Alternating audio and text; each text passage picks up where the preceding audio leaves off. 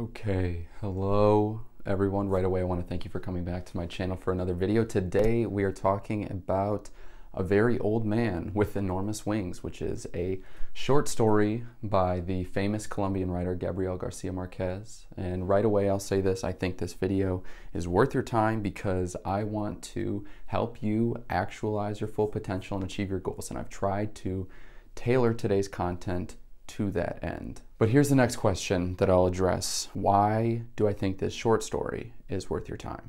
I'll say briefly, Marquez was one of the great writers of the 20th century. His work changed the world of literature, and I think this story functions as a great in for anyone who's interested in exploring his work, which, tends to be described as magical realism. But that isn't the only reason why. I think Marquez's work is just worth your time in general. I mentioned in my video on Notes from Underground that to some extent literature functions, great books function as a kind of mirror. And I think that this short story is an example of what, great short stories can do. I talk about great novels as mirrors, and great short stories function the same way, except instead of reading, 130 pages in the case of Notes from Underground, or, sometimes, significantly more, hundreds and hundreds of pages, it's the meaning is kind of condensed into something smaller. And there are pros and cons to that, but I think that it still, in this short story especially, functions as a kind of mirror.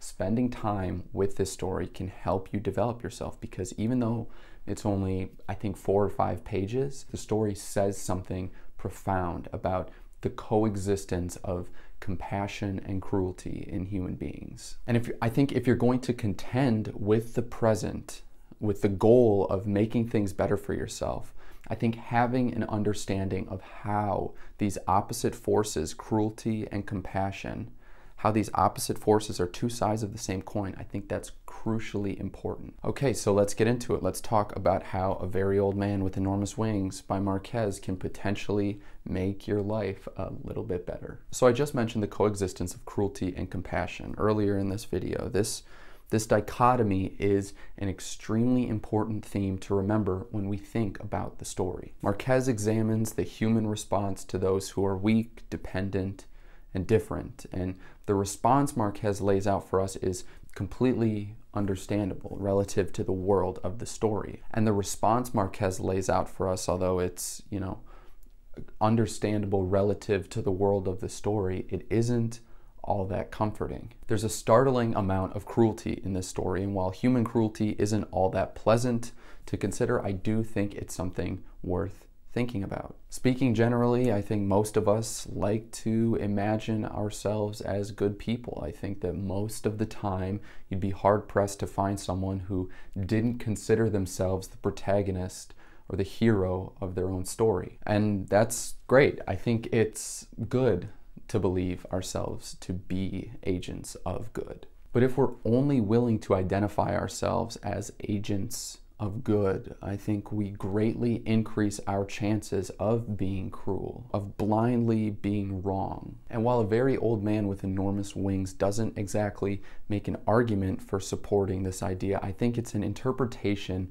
we can draw directly from the text itself. A huge reason why I think this story is worth whatever time you're willing to give it is because Marquez's art can teach each of us about our capacity for cruelty despite our capacity for compassion, and vice versa. So I'll ask the question, what do you think you would do if an angel fell from the sky? Would you welcome it with open arms? If it was injured, would you help it recover? I know these hypothetical questions are supposed to be a bit silly. I think for the majority of people, the answer to these questions seem obvious, but as Marquez shows us, there's more to these questions than verbal answers. The reality is compassion and cruelty are two forces that are continually warring with one another. It's easy to give answers to questions like, the questions I asked, questions that seem obvious and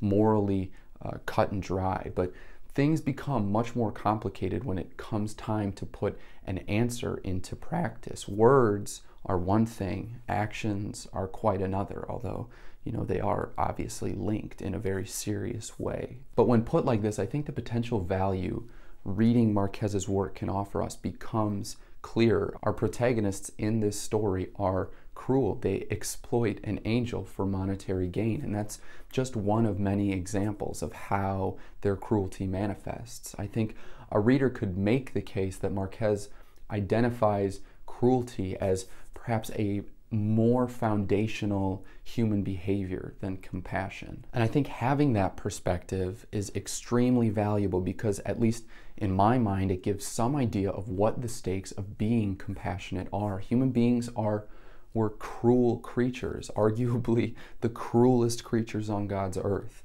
We formulate airtight arguments to justify our cruelty. We can reason ourselves blind to the benefits and the value of being compassionate. And generally speaking, I think understanding human behavior through this paradoxical lens can be really humbling. It casts a critical light on our own behavior. It offers us the opportunity to maybe see ourselves more clearly and to be humbled by that. So why do I think this story can add something valuable to your life? For the simple reason that in 4 or 5 pages, Marquez is able to highlight this paradox that I've been talking about, this idea of cruelty and compassion existing at the same time in the hearts of human beings. We're constantly navigating this space between being compassionate and being cruel. And this is something I'll talk about in a future video where we read excerpts from The Gulag Archipelago by Alexander Solzhenitsyn. But for right now, when we read this story, I think in a way we can be humbled. We can be reminded that reality isn't exclusively dependent on our own experience and on the narratives that we construct for ourselves. In the context of this week of the Soul Course I'm teaching at Johns Hopkins, I've assigned Marquez's story because I really believe that virtually everyone can learn something from this piece. It serves as an archetypal example of the war between the human capacity for cruelty and for compassion, and more generally, I think, between good and evil. I mentioned Solzhenitsyn a little while ago, and there's a quote. It's something like, I can't remember it exactly, but the line between good and evil runs down the heart of every man, woman, and child. And I think that the Marquez story that we're talking about today, A Very Old Man with Enormous Wings, I think it functions as, as a fictional iteration of kind of the truth that Solzhenitsyn found living in the Soviet Union. And I think that by giving our time to exploring these paradoxes, these contradictions, how, there's a capacity for both sides of the same coin that are kind of always bubbling up inside of us. I think that gives us a deeper perspective of our own capacity for good and for bad. And I don't think there's any limit to how valuable a deeper understanding of that idea can be. Okay, for now, that's everything I've got. So before I go, I want to thank you, my wonderful viewer, for sticking with me to the end. If you found this video useful or helpful or interesting, I ask that you please like, please subscribe. Let me know what you think in the comments down below. Your feedback really helps me. I just greatly appreciate it. All right, thanks again, everyone. Have a great rest of your day, and I will see you next time.